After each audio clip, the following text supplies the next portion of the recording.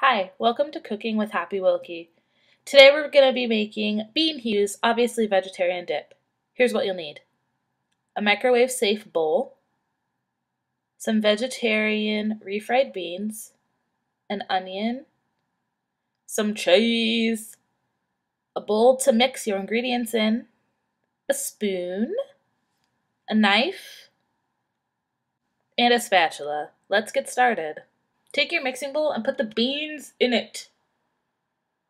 After this, set the bowl aside. Cut up your onion. I tried to cut a straight slice, but it just didn't work out that way, so here I am hacking away. You're going to want to cut it up into pretty small pieces because you don't want giant chunks of onion. I mean, some people do, but it just depends. I like to cut it up. I wish I had a slap chop. Slap chop! Slap chop! Okay, I'm still cutting. Next, put the onions in your beans. Ugh, the spoon is really messy. This is messy. Be careful. Next, you're going to mix it up a little bit. Then you're going to add your cheese. You can put as much or as little as you want. I don't like a whole lot. Lactose intolerant, so yeah.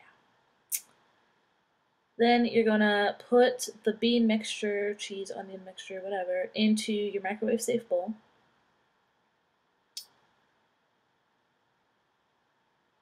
And then you're going to put it in the microwave. Cover it so that, because sometimes the beans will try to explode everywhere. And then you're going to microwave it for 30 seconds. Done. Put the beans on the plate. I added some spicy salsa to the top because Ben likes things that are spicy, so makes sense. Add some chips or whatever you want to it. It'll be good. The reason I made this in the microwave is because Ben can't cook, but he can use a microwave. And there you have it.